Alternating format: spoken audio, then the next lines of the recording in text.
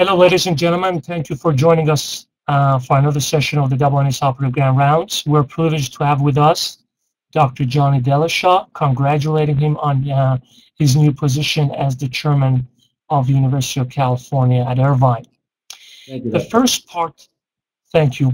The first part reviewed the basic concepts regarding microsurgical ligation of supratentorial arteriovenous fistulas. This part 2 will review the basic concepts and some of the nuances of technique for posterior fossa arteriovenous fistulas, as the most common form of this fistulae would be superior petrosal sinus. We are going to focus on the topic.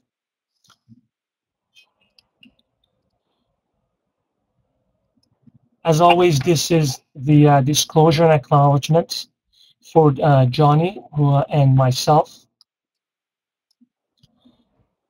Let's go ahead and dive in, Johnny, if you don't mind, directly in the case and review some of the basic concepts to create some excitement, thank you, about this case.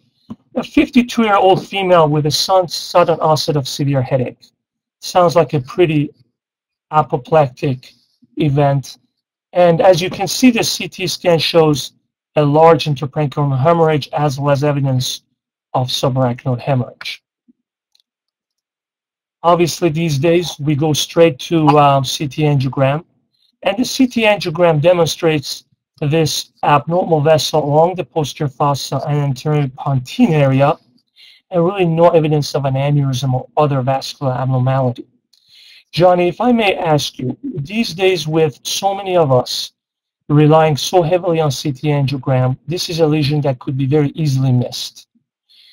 Any other pearls you have in looking at a CT angiogram to make sure this lesion is not missed?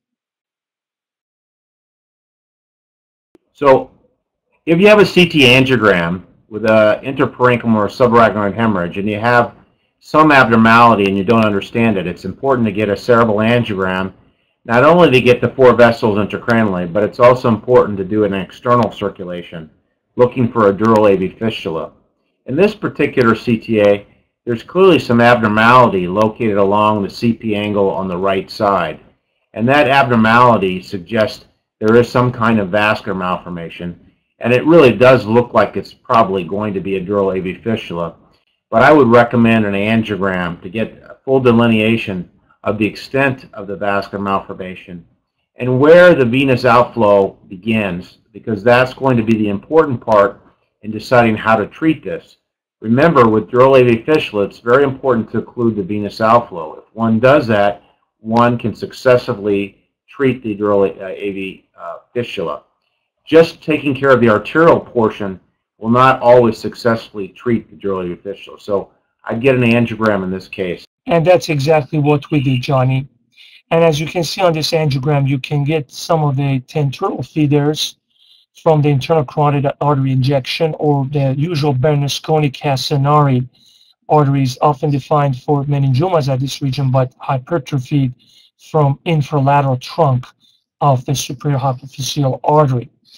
And as you can see, it is often intimidating looking at these veins and varices along the posterior fossa, but often there is a single connection between these arteries along the edge of the petrous-tentorial junction, right where the superior petrosal vein is located, defining them as a superior petrosal sinus AV fistulas.